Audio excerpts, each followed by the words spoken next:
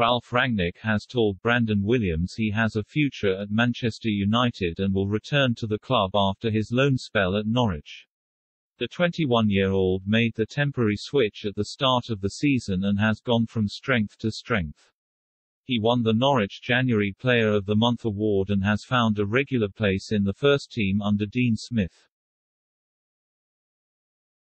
His long-term future at United was in doubt, and even though he has never played under Rangnick, the manager has told the defender he is part of his plans, according to The Sun.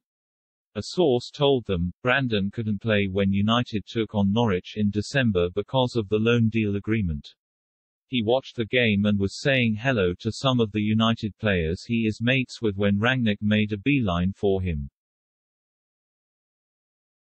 He said he was aware of him, that he rated him and that he definitely wanted him back at United when the loan deal ends. Brandon was impressed because the manager had only been in charge for a couple of games and had a lot on his plate, but took time out to speak to him.